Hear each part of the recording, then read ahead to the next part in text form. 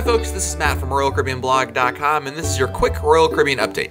Each tip I provide is about a minute long, and it's aimed at helping you have a better Royal Caribbean cruise by sharing with you what's new and happening all over.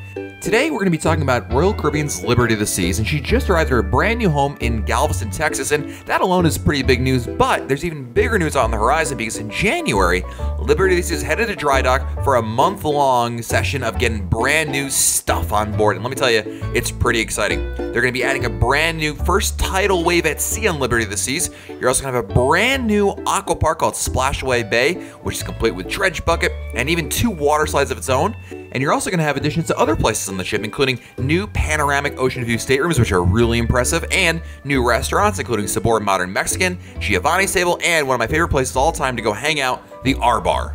I think among all the changes, the big news has to be the new water slides at Aqua Park coming to Liberty of the Seas. It's going to feature the first ever boomerang slide tidal wave. This new hair-rising slide features a steep drop that propels riders up a near vertical wall for a moment of weightlessness and then right into a free fall. And on top of that, you've also got the addition of a collection of water slides called the Perfect Storm, and these are the same slides that'll be coming to Harmony of the Seas a little later in 2016. And then you've also got Splashaway Bay, the new aqua park that features an interactive kids play area with water cannons, geysers. It's got to be a lot of fun for families all around. And again, Liberty of the Seas is going to be offering these new options on board starting in February 2016 out of Galveston, Texas. It's going to be a great cruise. It's something that I think a lot of folks are going to want to check out.